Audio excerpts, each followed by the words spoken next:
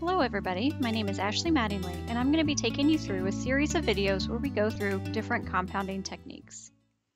In this video, we're going to be making a Mexiletine capsule. So there's a few different things that we need in order to compound this prescription. First, we need our Mexiletine powder, then we need our lactose powder.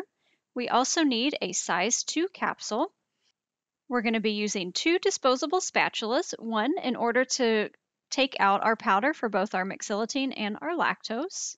We're going to use a glass mortar and pestle, our ointment slab, and a spatula. First, we're going to weigh out 120 milligrams of our Mexiletine powder. Next, we're going to weigh out 3,000 milligrams of lactose. Now we're going to combine our Mexiletine and our lactose in a glass mortar and pestle using geometric dilution with trituration.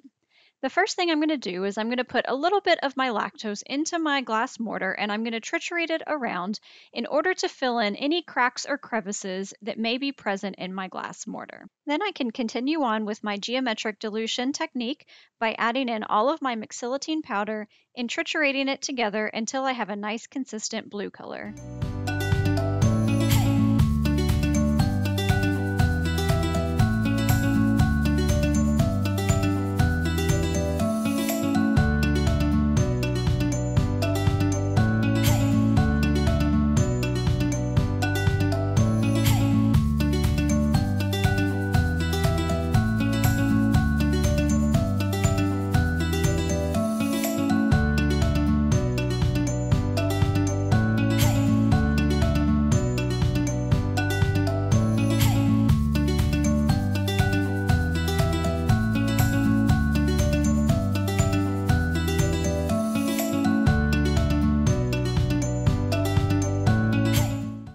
Now I'm going to transfer all of my powder over to my ointment slab.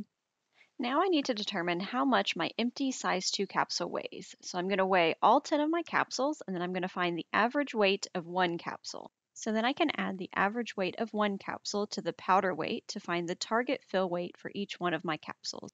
So now I'm going to block the powder bed and I'm going to hand punch each one of my capsules to my target fill weight.